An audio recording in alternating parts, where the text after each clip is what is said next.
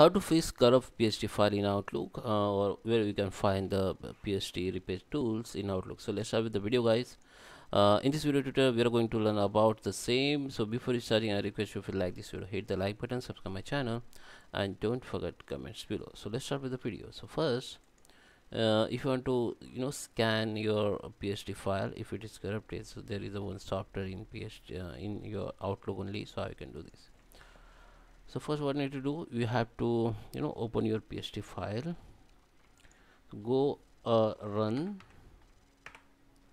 and tab here app data.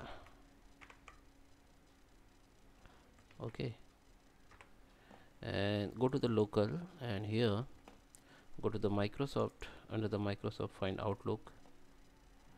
Okay, so this is your all PHP file, you can say, or data file.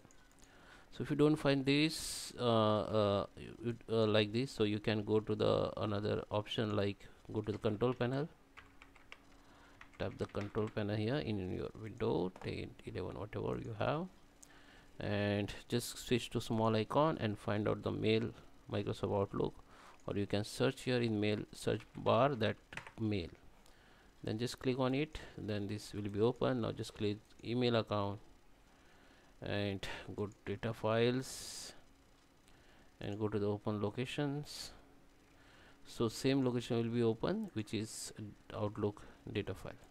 So now let keep open it. Now what you need to do, go to the my computer or this computer, go to your C panel. After C panel, just you can check with the program file, or you can check with the program file 86. So go with this and just find out Microsoft Office, and come to the search bar and type the scan, only search scan. So this application will show you, just double click on it, just open it, and then browse your PHP file, or you can just open that window which we have opened initially. Just copy this path, copy this, come to this folder. Okay, come to the browse, paste here the same path, and just select the PHP file or data file. Has been selected. Now just start it. So it will be scan, it will be before starting your okay, so it is repair. Now you have to repair it. Repair has been completed. So that is how you can repair your PHP file if it is corrupt. I hope you like this video. Please subscribe me. Thank you for watching.